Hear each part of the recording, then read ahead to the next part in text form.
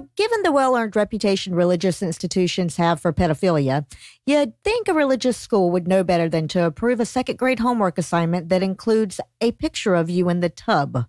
And barring that, you'd think that at least have the sense enough to get rid of that requirement when someone pointed out how disgusting it is. But if Christianity was a learn from its mistakes kind of thing, they wouldn't still be waiting for the return of Jesus.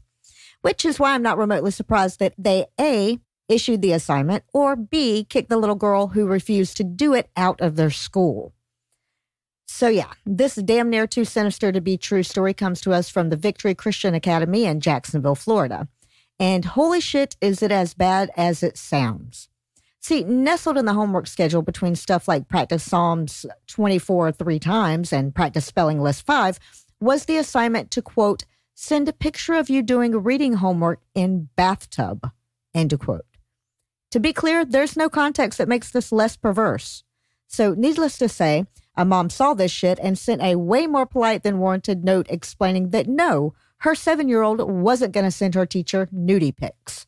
And the teacher's response, according to the relevant police report, was, quote, we have been sending this homework assignment home for years and you're the only one complaining about it. Just cover your child in pillows or pajamas then, end quote. Needless to say, the kid's parents contacted the local sheriff's office to document their concerns. And then, for reasons unexplained, but definitely weren't retaliation for calling the cops on their creepy bullshit, the school kicked the student out of their school altogether. Which, don't get me wrong, is probably best for the kid, but is a pretty fucked up ending to the story. And by the way, I should point out that all the MAGA fucks that accuse teachers of grooming every time they acknowledge the existence of LGBTQ people were curiously silent about this one. So weird. Now, like I said, I'm happy the little girl is out of the Ass Picks Please Christian school, but it's not like public schools are nailing it at this point. Case in point, according to a nonprofit that tracks banned books in American schools, the Central York School District in Pennsylvania recently banned a book series called Girls Who Code, which is designed to encourage young women to get more involved in computer programming and STEM fields in general. Now, the school district actually disputes the claim and says that those books are available in their libraries, but there's a lot of reason to believe that they were banned up until the media got a hold of this information. See, the Central York District got into trouble for this bullshit a couple years ago when they decided to ban pretty much every book recommended by their diversity committee. This was, of course, part of the National Republican push against whatever they've scared voters into thinking critical race theory means.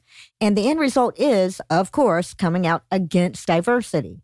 No doubt this series was banned, however temporarily, because its goal was to increase diversity in STEM education. And if that diversity went beyond gender balance, using only the genders on their abridged list, it would still be forbidden.